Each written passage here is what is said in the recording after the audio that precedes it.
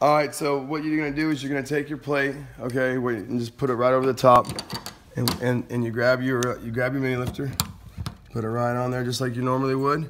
Now you can see the feet; it's not gonna allow any other metal to pull. So what we're gonna do is you can basically pull it however you want, because you don't want to pull too much because it'll pull tight. But I'm gonna pull it like that. Okay. Now look at that. Now how hard that snapped. You know how much metal would have came out right there?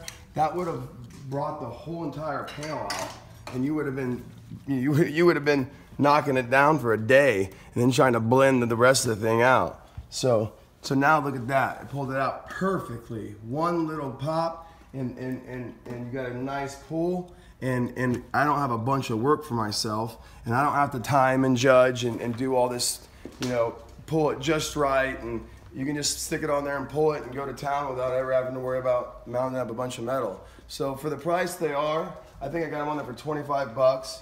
And for that price, I mean, just the time alone was just gonna save you guys some money. So if you go to our website, check them out, and see what you think of them.